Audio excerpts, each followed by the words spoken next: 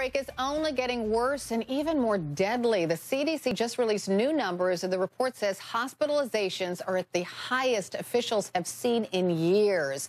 CDC officials also announced 16 pediatric deaths from the flu were reported this week alone. A total of 53 children have now died from the flu this season. So let's talk about that. I'm joined by Dr. Tiffany Sizemore, an internist and cardiologist. Welcome, doctor. Hi, thanks for having me. Thanks for being here. I think when parents hear those numbers, 53 kids died from the flu, a lot of them healthy kids, they're freaking out. And in my mind, they ought to be. The question for you is, why are so many children getting the flu and dying from it this year?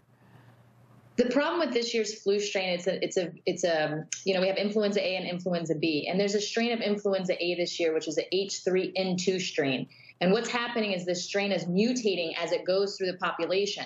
So when we make the flu vaccines, which are done months before flu season, we basically take an estimated guess as to what strain it's going to be. And the problem is our flu vaccines this year are not extraordinarily effective because of the mutation of that one particular strain.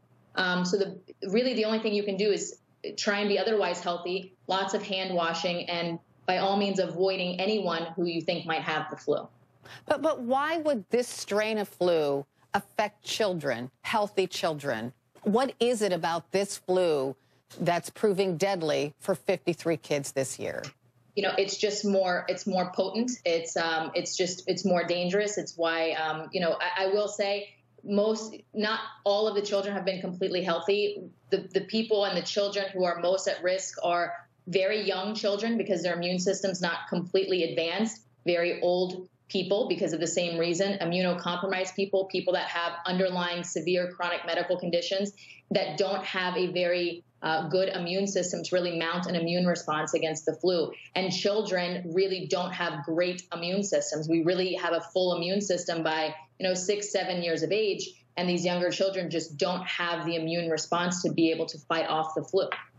Okay, so you send your kid to school, and you know there's going to be a kid in class that has early symptoms of the flu that maybe their parents didn't realize, and your kid might get the flu from that kid.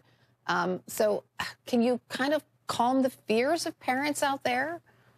Yeah, look, I mean, overall, it is quite rare to die of the flu. So although we're seeing it, and the numbers are devastating this year as compared, it's still, look at all the children in the United States, and it's still 53 out of every child in the United States. I would advise parents that if you do think your child has the flu, to probably keep them home, and by all means take them to the pediatrician. Make sure that they're getting the treatment that's necessary. If Tamiflu is indicated, take the medication, and just try and keep fevers down. And I have a 3-year-old, so I get it. I mean, I held him down on my bed and gave him the flu vaccine myself, so I get the fear. But at the end of the day, most children are very healthy, and they're perfectly capable of mounting an appropriate immune response to fight the flu. Mm-hmm. And just a word about Tamiflu, because there's a story going around.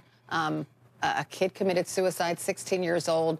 The parents were giving the kid Tamiflu, and they thought that Tamiflu caused this kid such harsh anxiety that he committed suicide. Is there any truth to that? Potentially. I mean, if you read the side effects of Tamiflu, it is listed where hallucinations and delusions and significant psychiatric problems are a known, however, extraordinarily rare side effect. So is there truth to that? Potentially. But, now we're talking about risk versus benefit of medications, and whose responsibility is it to really go through every single adverse potential risk of a medication? I mean, this is no different than saying that ibuprofen has a potential of causing a severe anemia, but we all take ibuprofen every single day almost. So, is there some truth to that? Yes, but it is so extraordinarily rare. And I would say that the benefit of taking the medication, because of these deaths we were just talking about, far, far outweighs the risks of taking it. So talk to your doctor about the risks. Best bet. Thank you very much, Dr. Tiffany Sizemore. Thank you. Thanks for